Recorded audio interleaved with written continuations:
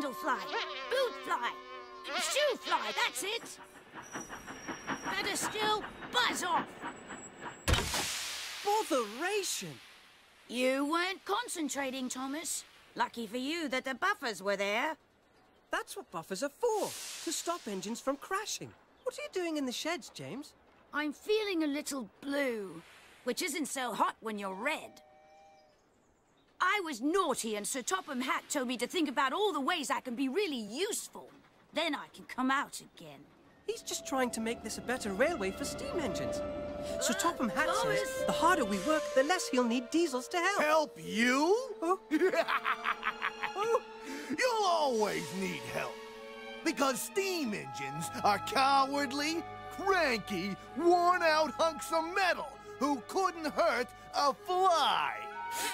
No, we're not. Yes, you are. Aren't. Are?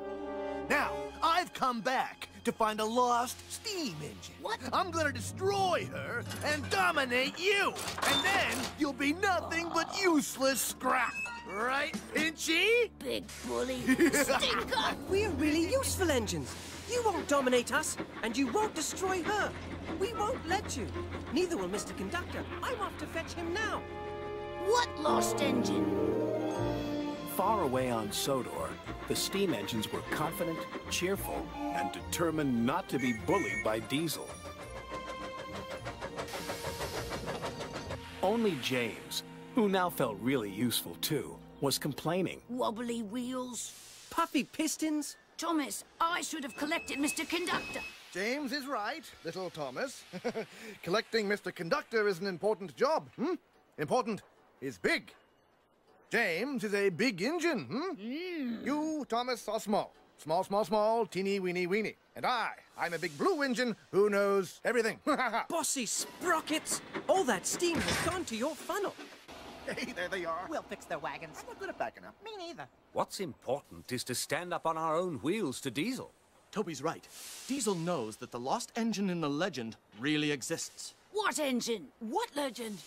Of an engine whose magic makes her more powerful than Diesel will ever be. That's why he wants to find her. Then we'd better find her first. Leave it to the big engines, Percy. Little engines can do big things, especially when they have nice blue paint like me. Hey, just watch what happens to that blue puffball. When Harold the Flopper Chopper flies past you. Right. Routine flyby, chaps. Hello! The boss dumps sneezing powder everywhere. Let's start laughing now. Oh, sorry, brutes. Bit of a dust-up. Love to stay and clean up. Got to go. Bye now! Did you mean to look like that? No. Neither did I. This must be Diesel's doing. Choo! No, right a bit. Up a bit. Oh. There, James. Tickle all gone now?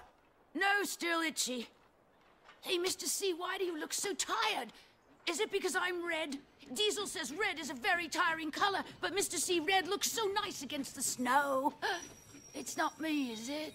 Oh, no, of course not, James. I think that red is bright and cheerful. Oh, good. Just like my sparkle. Or at least it was. And must be again. Oh, I'm sorry, James. I'm going to the windmill to search for something important. Now off you go to work, please.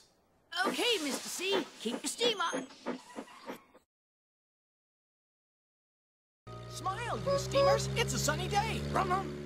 It's not sunny because Mr. C's not at the windmill. I looked. I think his sparkle's all gone. My smoke box doesn't feel sunny. It feels stuffed up. Nasty fumes from dingy Diesel. And Diesel is after the lost engine. And if he finds her, I fear that will destroy us all. What, even an engine as big as me? Yes, Gordon, even you. Say it, don't spray it, Thomas. I've still got sneezing powder up my funnel. Now I'm going to look for Mr. Conductor. Let us get back to work. That's what he would want. How about a race, Thomas? Sorry, Bertie. I can't today. I have to be a really useful engine and solve some mysteries instead. I guess that means I win. Perhaps another day.